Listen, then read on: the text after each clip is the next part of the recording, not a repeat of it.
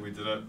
We did it, baby. Oh, whoa, that was dangerous. I just realized that these sunglasses reflect in the window and I don't want to dox myself, so I'm going to take these off, okay? And we're not going to wear them for the whole thing. I'm actually recording this in the day because I've actually opened up my curtains. Damn, my face looks so smooth right now.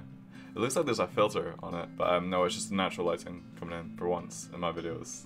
I think the only other video I've done this is the cookie one. The reason why I'm actually recording in the day is because, ladies and gentlemen, I'm having a couple crazy nights. For context, I'm recording this on a Saturday. But 2 nights ago on Thursday, I went clubbing with my high school friends. They came over to Glasgow, so that was cool. And then last night, I was at a house party with my uni friends for someone's birthday. And then tonight I'm going to pub crawl with my old primary school friends. To be honest, I don't think my social battery has ever been this low before, which is probably why my voice is a little fried right now, because I'm prone to talking to a lot of people at these things, and it gets harder in your voice, especially when you're carrying conversations, which I don't do often, but well, I do. A lot of my friends just let me kind of take the wheel on, you know, the topic of conversation, which I'm cool with. I'm fine doing that, of course. I'm mainly an extrovert, so it's cool with me. That's why my voice is a little fried, and tonight it will probably get a lot worse, but that's okay, because, you know, we're celebrating friends' birthdays, and we're celebrating friends' success, so I'm always good with that.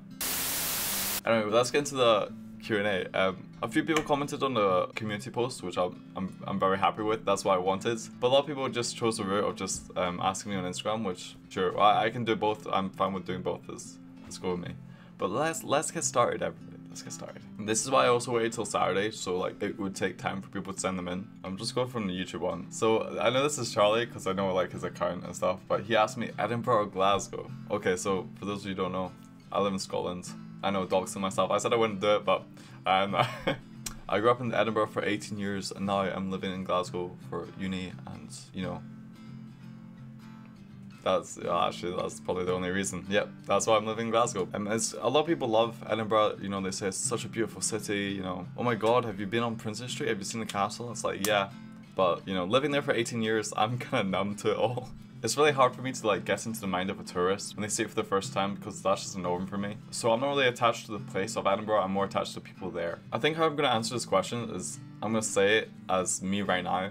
Me right now, I prefer Glasgow because, you know, I really like the student scene over here and the nightlife and all that stuff. There's a lot more options, I think, in Glasgow. Especially like the venues for music and whatnot. It's a lot better here than it is in Edinburgh. But like, if I was like 30 or something and I was choosing one to live in, I'd probably choose Edinburgh. Glasgow is a lot more affordable to live in, I think. I've been seeing recently they've been upping their prices to kind of match Edinburgh.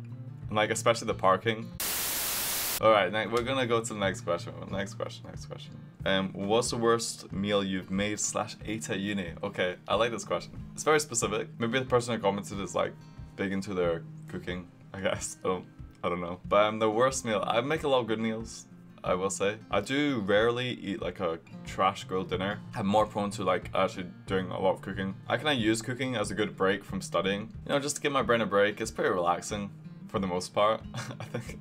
Well, for me it is. You know, I've seen those cooking shows that look stressful as hell, but you just put on a good podcast and you're just chilling. That's how I cook. I don't know how other people cook, but yeah. I think the worst thing I've ever made / ate, this is pretty bad, but there's context. I was up probably around like 1:30 maybe, just working on a video or studying or something like that, and I get quite hungry, right? So I go into my kitchen and I'm looking through my cupboards and stuff that I keep my food in, and I see a small tin of tuna. And of course I want a quick meal, and I don't know if you know this, but you can just eat tuna straight out the tin. So I was eyeing it up, you know, like, that's looking good. But obviously, like, having tuna on its own is kind of lame. But I kind of like fancy things, you know, I like being a little bit bougie. So what I did, I wouldn't consider this bougie actually.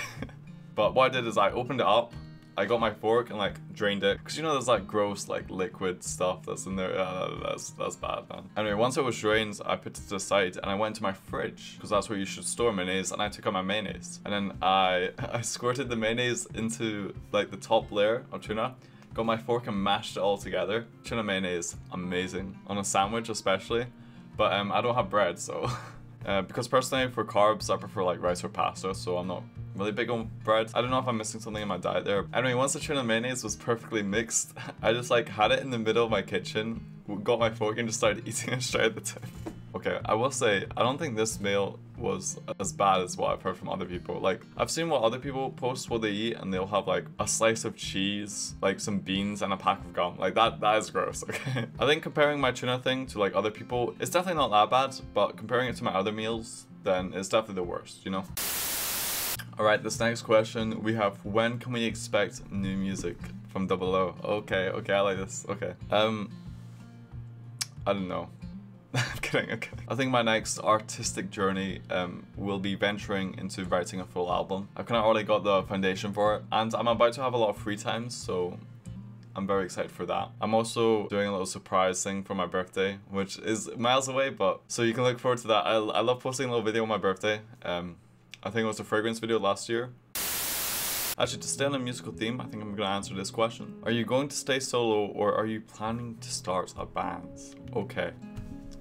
Having a band would be cool. Doing the circuits, you know how it goes. See, I have a problem, especially when it comes to like the art I make and stuff. I'm really passionate about it. I want full control over it, which is kind of hard in the band. Or if like I'm co-writing a song with someone, it's really hard for me to give them anything to do or like help me on. But you know, I'd actually really love to be in a band and kind of do the Glasgow venue circuits. I don't really have any plans or ideas on who I'd be in a band with. However, I do have a band name.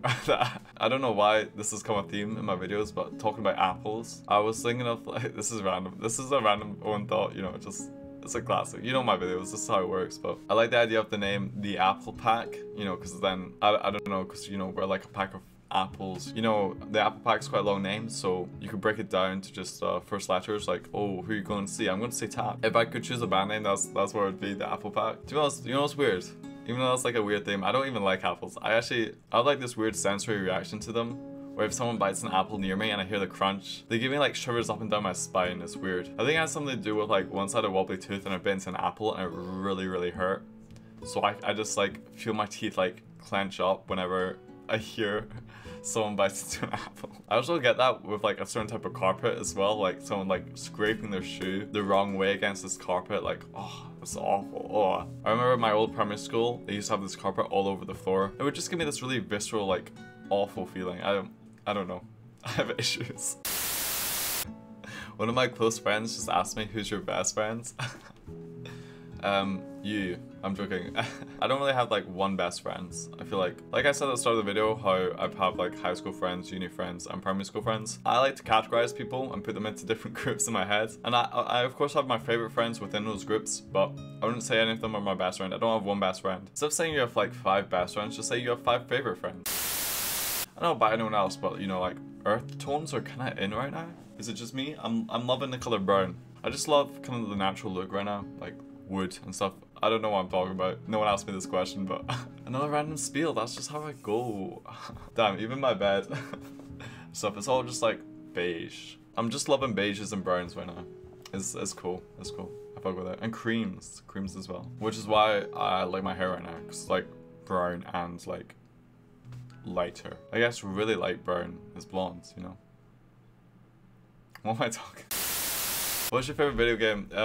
My favorite video game right now is Sea of Thieves. I've been getting back into it. I've been hopping on every season, playing for like a good week and then like stopping. I don't really play much games anymore, but Sea of Thieves always has a special place in my heart. Kind of just fulfills my younger self's fantasy of being a pirate, I guess. You know, just like being on a ship, you know, gunslinging, cutlass swinging, just, you know, getting the treasure, just, it's dope. I love it. I've kind of been playing solo recently because I haven't really assembled a new crew yet. I used to have a good crew with some of my old friends, but we don't really play much anymore, so I'm just kind of soloing it right now. I'm hoping to find a new crew soon.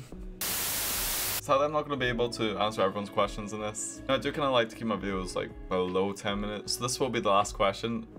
It's from another one of my friends. They ask, are you single? Hee hee ooh woo. I'm gonna be real here for a sec. To the person who asked me that, you're cringe, okay? You are cringe. Imagine me calling you cringe, okay? Just before this video started, I pressed record on my camera, walked back there wearing sunglasses, walked forward, and then nearly doxed myself, okay? And I just nearly did it again, so I'm not gonna wear sunglasses. Imagine me calling you cringe. Like, that's an L, okay? No, yeah, I'm still single, still loving it. I'm really happy, actually, right now. Mainly because I have so many plans coming up this summer and whatnot, so I kind of don't want to get into anything too serious right now. Yeah. Sorry if that breaks your heart, of course. But no one can tie me down. was actually talking about love languages with one of my friends, right? And I asked him, oh, what's your love language? He was like, he said, oh yeah, his love language is eye contact. I hope he doesn't watch this video. Well, this is kind of a test, see if he does. I know his flatmate does, so shout out to his flatmate. You said you'd leave a comment, but you didn't, so what's up with that? I think my love language, giving, is definitely like gifts and like stuff like that. Like, you can ask any of my friends who I've given a gift to. I'm the best at giving gifts in my friend group. I will say. You just think of like a good memory of this person, or like something you've done together, and then you just put that into a gift. Like, just translate it. Highly recommend using Etsy as well for personalized gifts. Even like the stupid gifts. Like, once I got one of my friends like a pig watering can with like wings, and my thought process was like that's kind of silly. But then I got them a bottle of wine, so then they started pouring it in the watering can and they could drink out of it. And personally, I knew they were going to do that because I know my friends, you know. If you're not good at giving gifts, then, you know, you're not a good friend. I'm kidding. Tips on being better at giving gifts. When they talk about things they like, just actually listen. Like, that's crazy. You can get so much, like, ideas from that, okay? It's really not rocket science. It's not that hard. My love language, receiving, it's definitely not words of affirmation. Definitely not. Listen. I just don't believe it when people tell me like I'm good at anything or anything like that. I'm just like, I don't believe you. Receiving is definitely quality time. Like, even like just sitting in silence and both working on your own stuff, like doing that together, there's just something so beautiful about that, you know? Like, that's really precious to me. No one asked this question, I just wanted to talk about it because I don't know why, it's just quite interesting to me how we all give and receive love in different ways. Does that make sense? I don't know. It's my video, fuck it, who cares?